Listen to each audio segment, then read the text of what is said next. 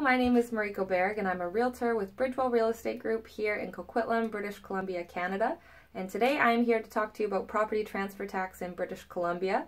And I should start by saying that every province has differences in the way that they calculate the land transfer taxes. So this video is specific to British Columbia, and if you're looking to purchase in BC, then definitely keep watching because this will be applicable to you.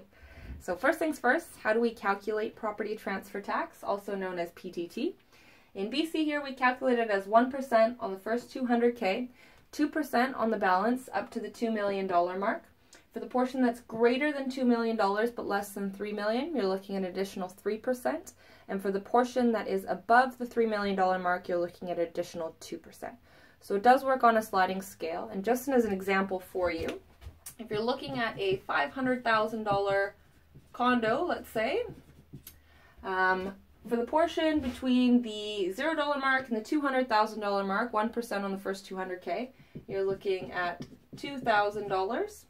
And then for the portion between the $200,000 mark and the $500,000 mark purchase price, that's $300,000, you're going to be calculating that as $300,000 times 2%, which is an additional $6,000, which would mean that for a $500,000 condo, you're looking at a total of $8,000 for your property transfer tax. And so it's important to note that a property transfer tax is a one-time fee. It's not to be confused with your property taxes, which is an annual fee.